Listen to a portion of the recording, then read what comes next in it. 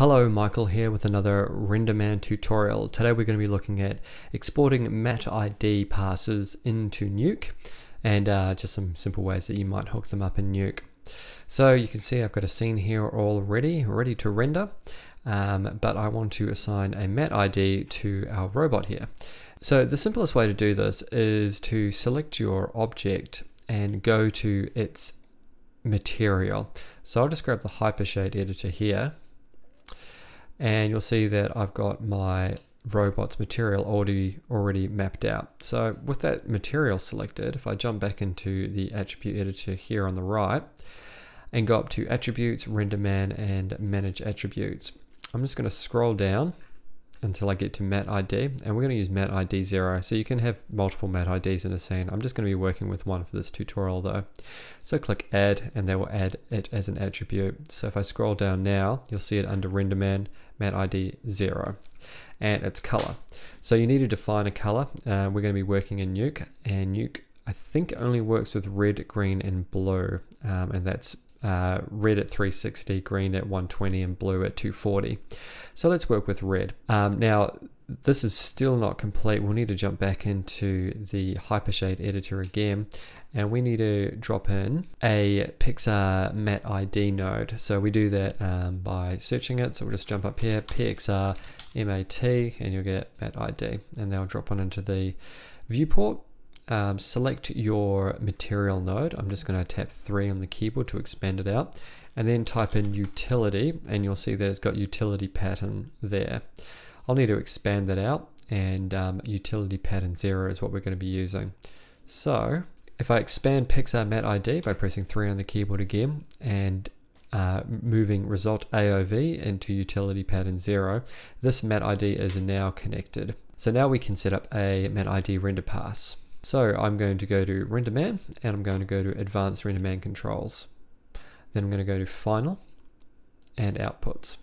And by default, you'll have your standard RGBA. I've got Z in it. And we want to create a separate output for Matte IDs. So we'll go to Channel Outputs, and then we'll go to Matte, and Matte ID 0 is the one that we created. So we're going to right click on that and create output from channel. And it's ready to go. So now we just need to go to Renderman, and because it's a pass, it can only be rendered in batch rendering. You might be able to view this one in IPR. I can't remember. Let's have a look. Yeah, so as you can see, I've got my beauty pass there, and it's also got the Matte ID there, and that should be the alpha, which is not viewable in sRGB space. So that's fine. So what we're going to do now is go to Renderman and click Batch Render. I'm going to pause the recording and be back in a moment. Alright, so that render is now finished. Let's jump into Windows Explorer just briefly to show you where that rendered out to. So under your project, under Renderman will be where it's rendered out to, depending on what your scene file is named. I just order it by date modified, and then the most recent one is where the one that it will have rendered.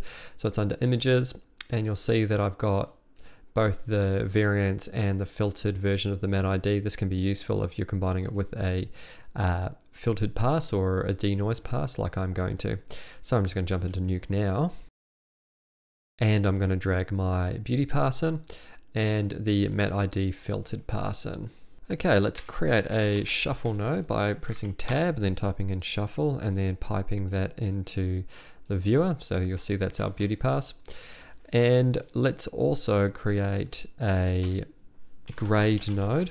Once again, tab and type in grade. I want that connected to the output of the shuffle. And on the right here, you'll see a little arrow. We're going to connect that to our Matte ID. This is the mask. So we'll get an error because we haven't set the mask channel correctly. So on the right here for your grade node, go to mask, and then go to Matte ID red because we had that in the red channel, and you'll see that nothing's changed.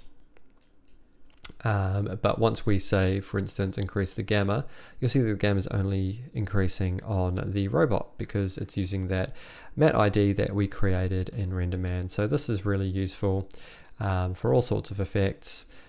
If you want to do some color work in post, you could also do a hue correct. Once again, the same way of outputting that mask to your Matte ID, and then again you have to set it to the MatteID 0.red, and then you could change the saturation, or green channel, so I want less green or more red or whatever. You know what you're doing if you know more about Nuke than me, which is probably most people. But yeah, that's pretty much all there is to it. So now you've got your MatteIDs running in Nuke, and you should be able to do everything that your heart ever desired with a MatteID pass. Hopefully. Though, if you have any questions, feel free to add them in the comments below. I'll have a look. Like I've said in previous tutorials, I'm no expert in Nuke, so if you are an expert in Nuke and you're watching this wondering what I'm doing, that is the reason. Otherwise, if you liked this tutorial, make sure you click the like button so other people can find it on YouTube, and if you haven't already, make sure you're subscribed for all sorts of tutorials coming out every week, a couple at least, for things like Nuke now, and Renderman and other CG products. If you want to stay up to date, make sure you've also liked the Facebook page, link in the description. That's it for now though, thank you very much for watching, and happy rendering.